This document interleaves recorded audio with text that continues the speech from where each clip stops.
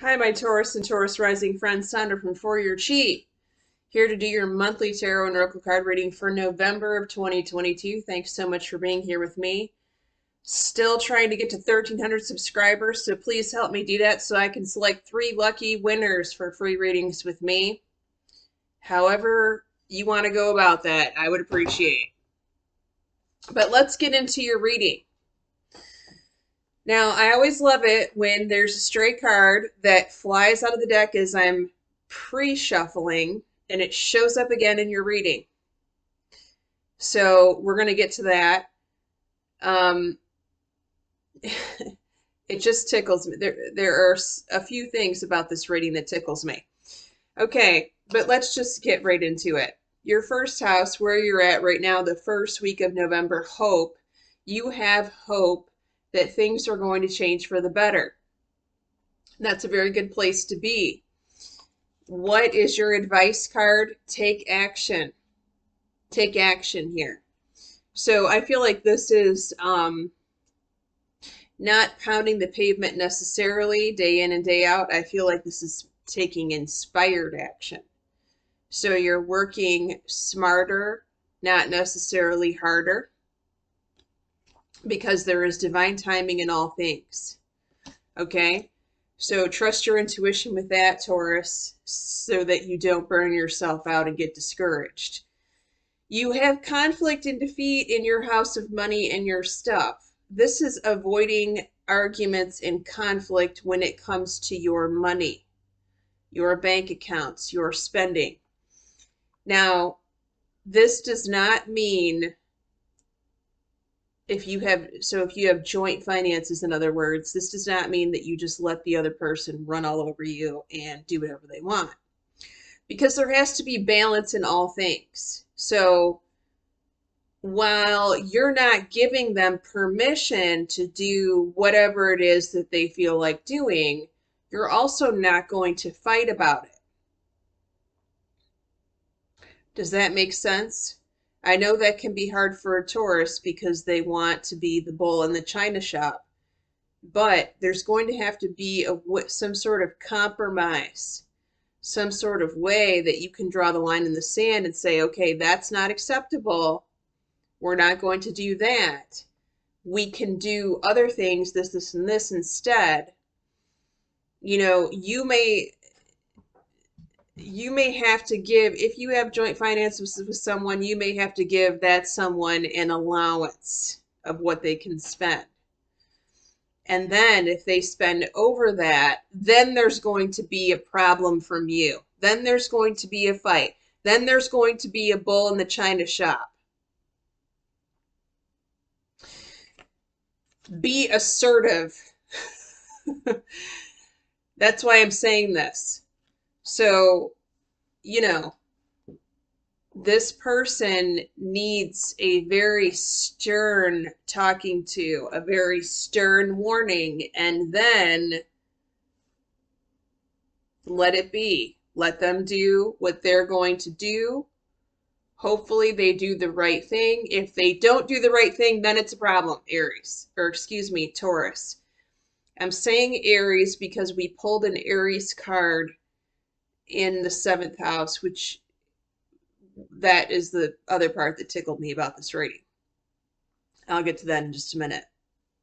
Now, if you do not have joint finances with someone, but perhaps you have a child or a sister or a brother or some younger person, I guess it could be older too, boyfriend, girlfriend, whatever, that seems to have their hand out all the time with you.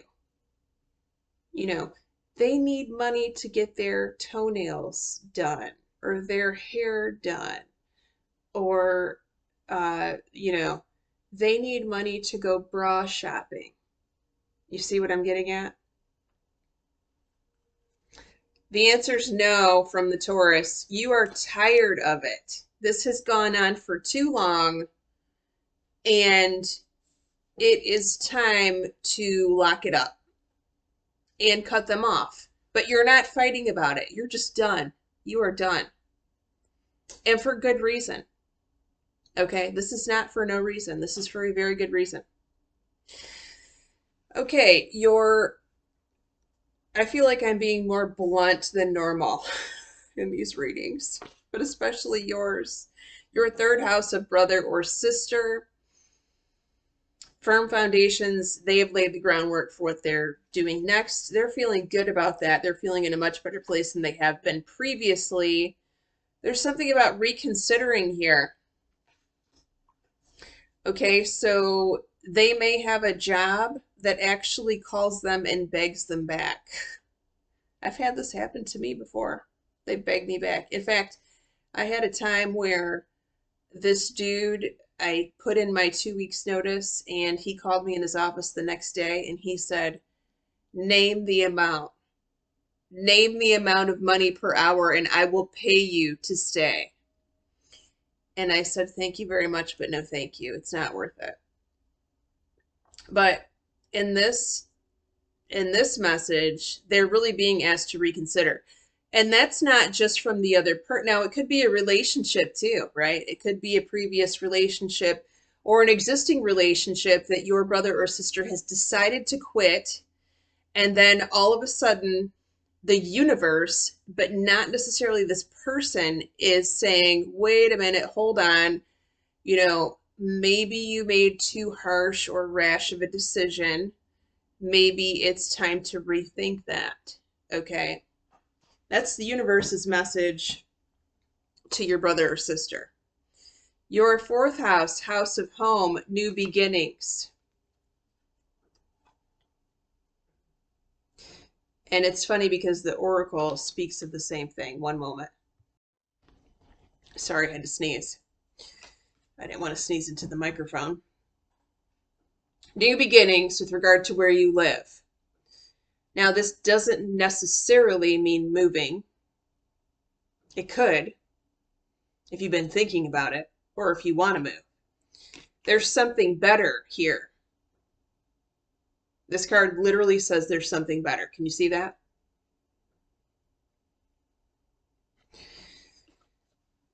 This could be changing up your house in some way.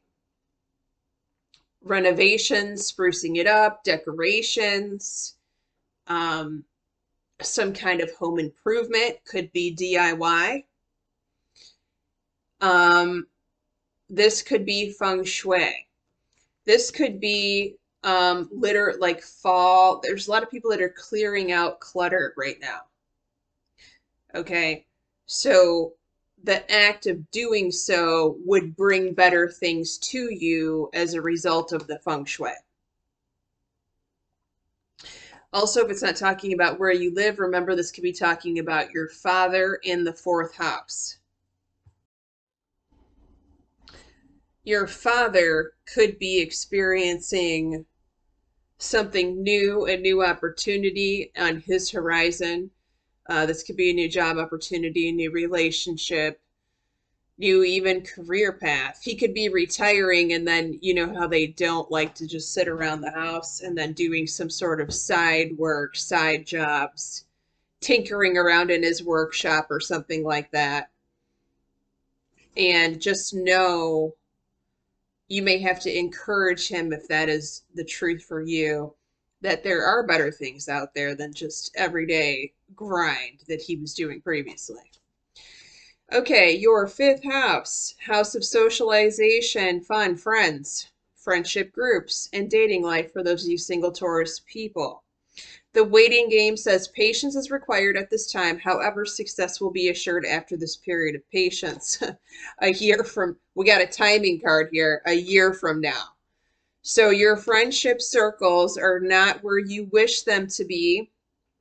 However, in exactly 1 year from now, November 2023, you will see a complete turnaround.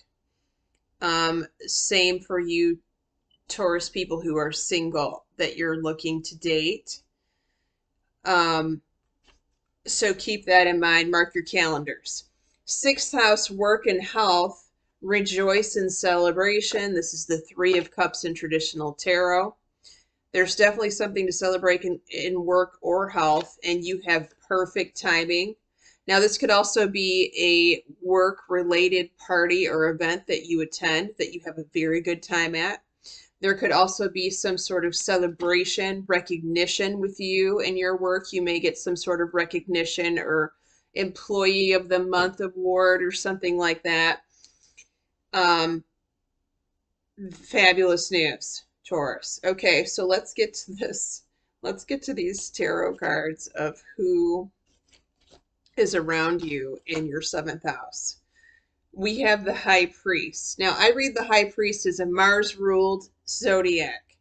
Who is that? The Scorpio or the Aries? And I'm saying Aries because not only is this an Aries card, Mars traditionally rules Aries. It only co-rules Scorpio, so it's more Aries than it is Scorpio.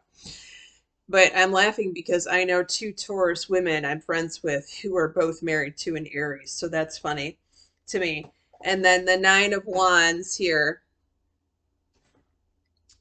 which is a fire card. So that's Aries, Sag, and Leo.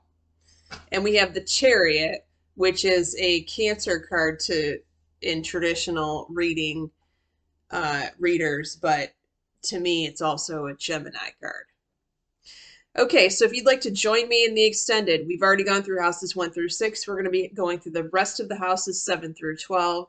The link is contained below. It is on Patreon. I've made it affordable for everyone. $5.55 a month. You will get all of the extendeds, plus you're going to get the yearly readings that I do.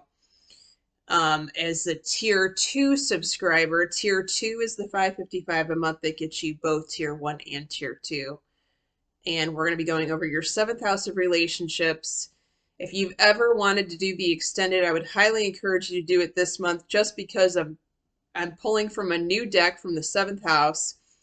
It's not the Romance Angel cards. It is the Journey of Love deck, and I'm reading it right from the book, and it is so profound and uplifting for the love portion of this reading. It's amazing.